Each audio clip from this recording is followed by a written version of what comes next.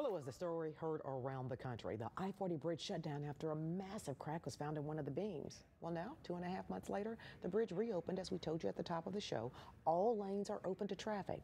And in his point of view tonight, political analyst Otis Sanford says now is the time to truly consider a third bridge across the mighty Mississippi. For 80 days, the I-40 bridge over the Mississippi River sat closed to traffic both ways. And aside from the inconvenience and delays, the shutdown created real economic hardship here at home and elsewhere.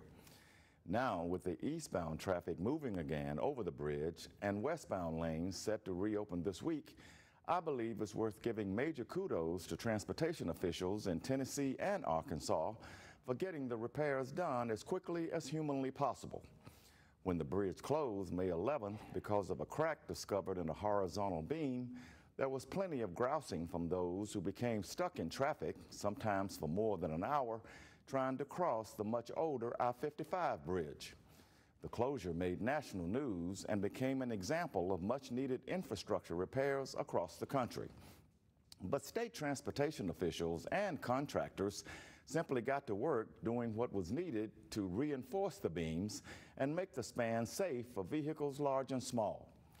It was a painstaking job, and we can be confident that workers did not rush or cut corners.